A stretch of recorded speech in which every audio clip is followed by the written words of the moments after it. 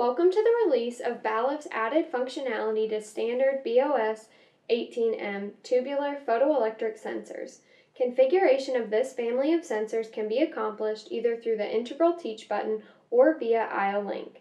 This new family of sensors strengthens Balluff's position as the IO-Link leading company by providing standard sensors with IO-Link that are not available from the competition. Two ways to configure the sensing range through IO-Link include standard or dynamic teach functionalities. The tubular sensors have multiple output modes, including single point with normal hysteresis, window mode with hysteresis, and 2-point sensing modes with more control of the switching hysteresis.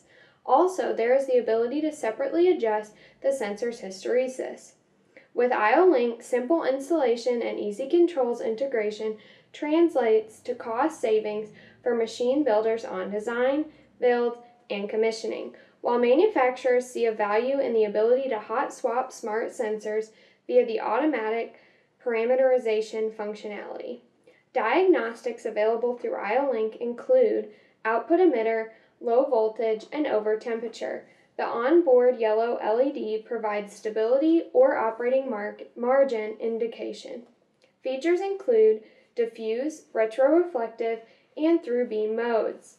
Diagnostics with IO-Link including low voltage or over temperature and emitter detect.